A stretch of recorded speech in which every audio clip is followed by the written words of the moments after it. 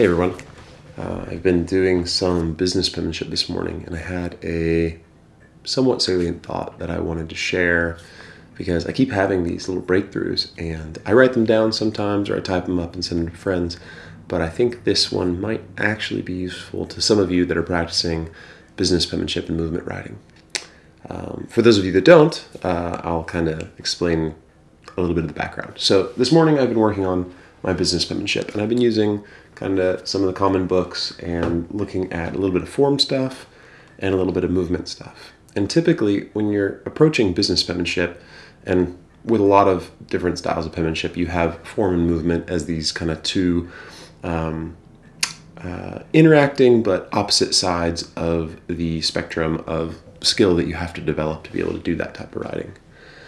And for a long time, I've been coming at business penmanship or cursive writing with a movement first standpoint. So I didn't really care, and I don't really care what the forms look like. I care about how they feel to create, how fast they are, and to some degree I care about the quality of the lines. One of the big benefits of moving the pen quickly around on the page is that you overcome some of the natural tremors in the hand, and the lines actually end up smoothing themselves out and becoming a little bit more graceful, and one of the words that the old penman would use is more dashy. But that's all well and good. Eventually you have to start looking at forms and going, well, my letters don't look like what they're supposed to look like in accordance with the models, or what I'd like them to look like in accordance with my own taste.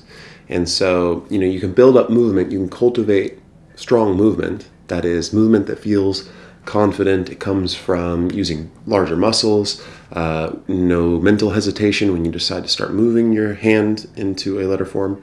But eventually you have to rein that in, and you have to say, okay, we're going to slow down a little bit, or we're going to lessen the impulse that goes from my brain and my muscles and not move so quickly into this thing.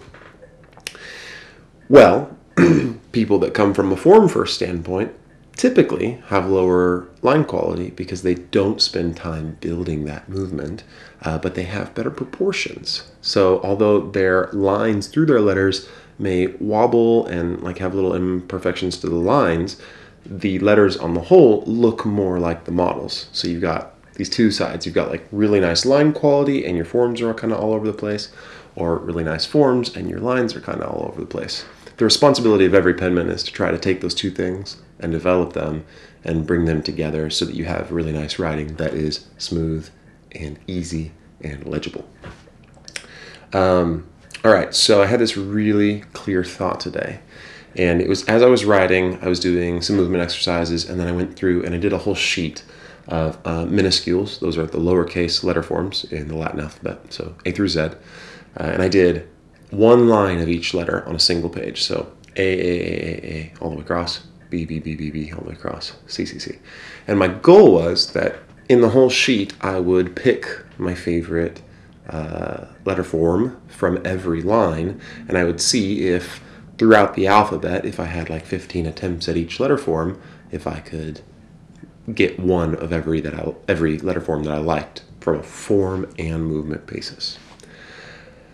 But as I'm going into that exercise, I'm realizing that I've already warmed up my movement. I've already got my body awake, my muscles are feeling loose and relaxed. I'm kind of focused on what I'm doing.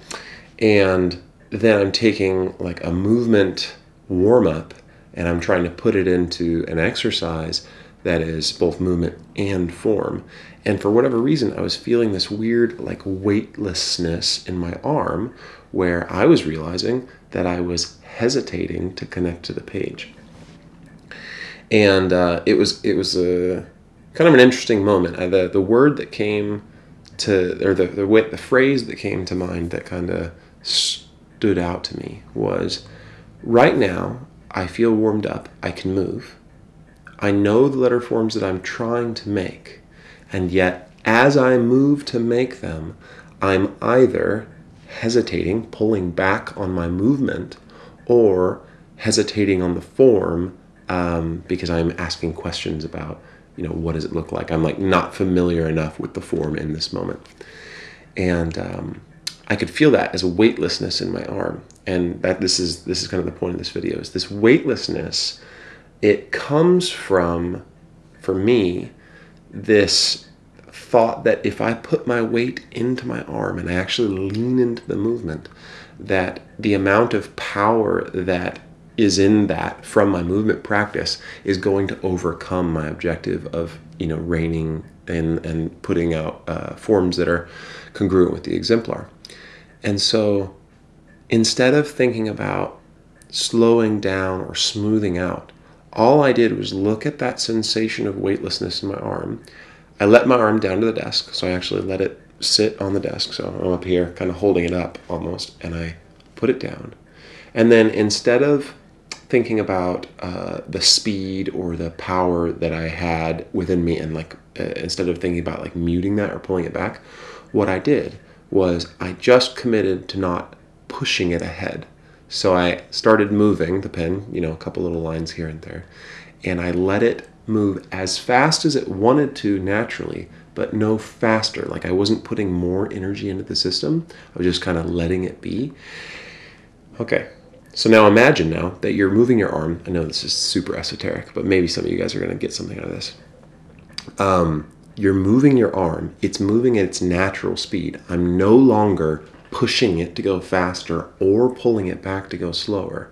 I'm just thinking about the sensation and the sound of every form. So the minuscule A is so 1 and 2 and 3. So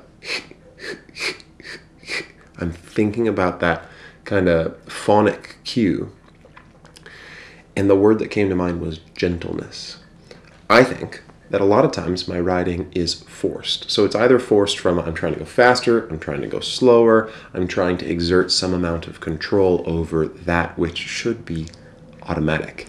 I've been reading a bunch of the Charles Zahner essays that are on the University of Scranton's archival pages, and in one of those he talks about how when he designed Zahner method handwriting, he actually picked the letter forms that he picked because he wanted them to be as similar to each other as possible so that students didn't have to learn more letter forms, so that fewer things could be learned in total and that everything could be made more automatic. And so that phrase made automatic is really in my mind. When something is automatic, it's not sped up and it's not slowed down.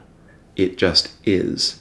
And once you can get out of your way as far as the speed or the direction that you're trying to take the pen, you're trying to literally force the pen to make a certain letter. Once the speed that you are moving is just the speed you move, and once the direction that you're moving is just the direction that you move at that speed naturally, the letter forms, man, they almost happen by themselves. I'll clip down and show you guys a little bit of what this is. Hopefully I can get this on camera.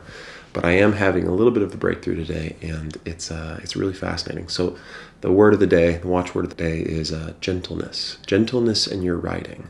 And if you can try to find that sensation of knowing that you're on the brink of either pushing or pulling back on speed and not letting your brain dictate that a curve should look a certain way or not look a certain way, but just that your hand knows where to go, then that would mean that you've trained both the form and the movement enough that they should be able to interlock, and maybe your writing can improve. All right, I'll show you guys what I'm talking about, and hope you have a good day.